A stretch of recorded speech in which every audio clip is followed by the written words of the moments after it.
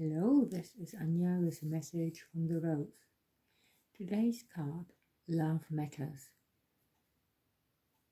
The first feeling I had with this card is about self-love. Can you look in the mirror, really see yourself and say, I love you?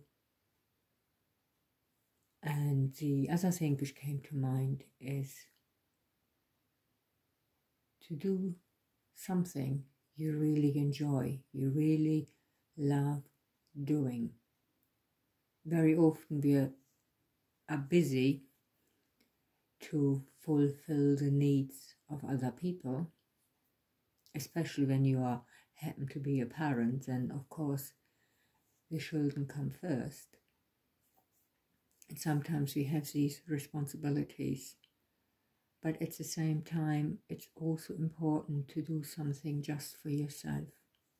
And if it's only 10-15 minutes, you may say, oh, I haven't got the time. Then I will ask you to look at your day and see where you can find a couple of minutes. Maybe it is just a case of not having the television on. Don't get me wrong, I like watching movies and I watch quite a lot of them, but it's about balance. What is important? Perhaps, sometimes I have a day where I actually don't have the telly on because I find it's more in alignment to do something different. Maybe reading a good book, a meditation, a self-healing practice. So it all comes down to listen what your heart is telling you to do, and then really making sure you have the time to do so. Prioritize. And that is the message today, really, that love matters. And also when we are coming from a place of love, it changes our vibration. And when we can do that, coming from a place of love, then by default, that's the way how the universe works, you will receive it. Because really what you are thinking is what you are attracting. What you are vibrating at, that is what you are attracting. Your whole energy field is like a magnet. So you don't need to get paranoid now and thinking, oh gosh, that's not the case.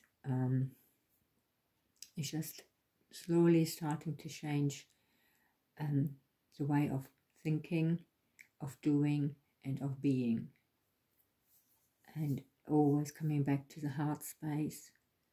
When you do get challenged, and it does happen to every single one of us, including myself, we have the opportunity to take a step back and check in with us and feeling into the heart, what's going on here, what is moving for me, and coming from a calm and quiet, compassionate place.